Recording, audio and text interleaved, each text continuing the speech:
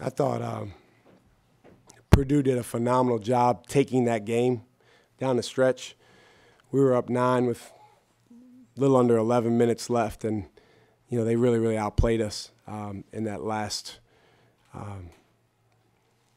10, 11 minutes. I think Coach Painter is one of the best coaches in the country. I think this is one of the best programs in the country, Purdue. For us, at the beginning of our second year of our program, we want to emulate people like them. He doesn't get enough credit for what he does here, doing it the right way. There's a lot of people in college basketball that go about things different ways. But I have a lot of respect for Coach Painter and the way that those guys play. I thought Braden Smith was as much of a difference maker as anyone tonight. As a freshman guard, to have the wherewithal to be as aggressive as he was in the second half, particularly the last quarter of the game, was a huge difference maker. Zach Edey's going to get 20 in a lot of games. I thought our guys did a really good job against him in the first half. Second half, we did not blind the ball handler nearly as well as we needed to, and we did not fight him for a position as well as we needed to. A lot easier said than done.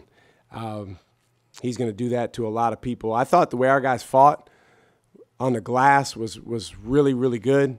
I thought our aggressiveness for most of the game was at a high level, but we got a little discombobulated offensively. We got really, really dependent on one guy in the first half and one guy in the second half, and that's really not the way we want to play. And then I thought we missed some shots that we normally would make, but Purdue had a lot to do with that. They were flying around, contesting. I thought one of the plays of the game was when Cam Jones seemingly had an open three up near the top of the key, and I don't know if that was Morton or who that was that rotated first. That was a big time play. That kid, at the end of the year, that should be on the highlight tape. I don't know if anyone here will write about it, but it doesn't. Well, it shows up on here as a block, but that was a big time play because Cam makes that shot. It changes the complexion of the game. Shaka, with that 12-0 run by Purdue, was that just a young team letting the game spiral on them, or what would you have liked to see your team do differently down the stretch? Well, I think, first of all, Purdue deserves a lot of credit for the plays they made. A lot of things we would like to do better during that stretch. Transition defense. Braden Smith was really pushing the ball in transition, and they were hitting our guards, and we were getting hit. And then it was getting us off balance or bad matchups, and he was going to create. I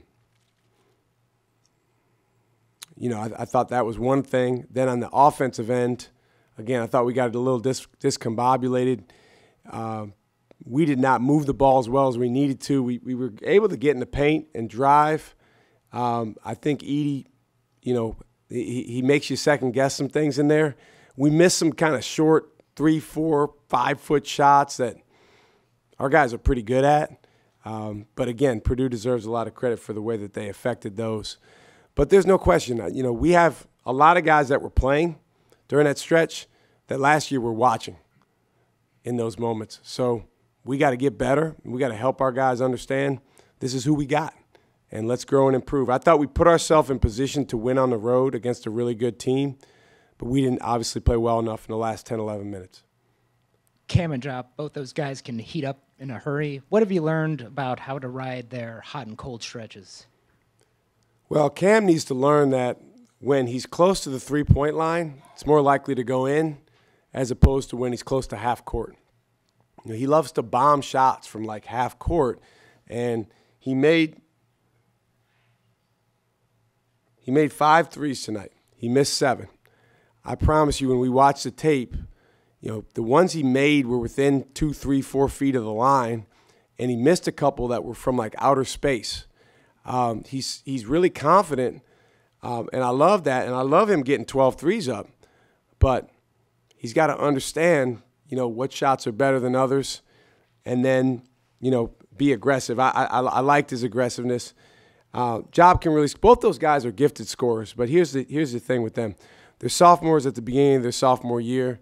They don't understand yet, okay, what are other ways I can impact the game, even offensively, for my teammates because I have it going and the other team is focusing on me. And that's something that those guys are going to learn and improve. They're very, very willing learners. They're great guys. They're unselfish, so they're going to keep getting better. You mentioned the success on the boards, at 15 offensive rebounds for you guys. Yeah, I thought our guys really fought on the glass. I mean, Purdue's a big physical team, and I thought the way our guys kept basketballs alive was huge for us. If we would have won tonight, that would have been why, because of getting extra possessions. I mean, we had 16 more field goal attempts than them. Now, they went to the foul line a lot more than us, which is a huge difference, and they made 9 threes, which compared to their last couple games, they hadn't made as many. But the way our guys rebound is huge. We're going to need that on nights where we don't shoot it as well. We didn't finish the ball well enough around the paint and with those short 3 to 5 foot shots. You played Tyler off the ball quite a bit tonight. Was that a strategy just to get other people involved in ball screens with Edie, or what was the strategy there? He had the ball a lot too. I thought he did. Bill, didn't you think he had the ball? I thought Tyler had the ball a lot.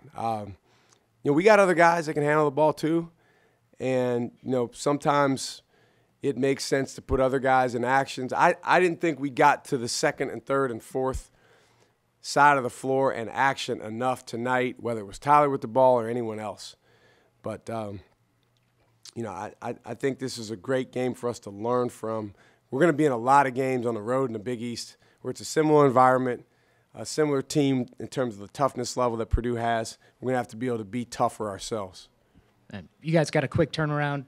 What do you want to see from your team? How do you want to see them respond? I mean, regardless of whether we win or lose, it's November 15th. And, coming out of this game, our goal is to grow. We have a young team. We've got a lot of guys that are just kind of getting their feet wet in terms of playing at this level. And so we look at the tape, we improve, we get in the gym, we get better.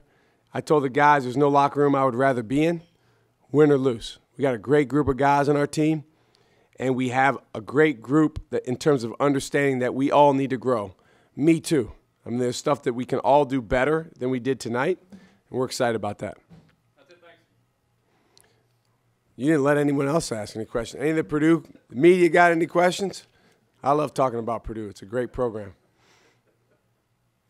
Thanks, guys.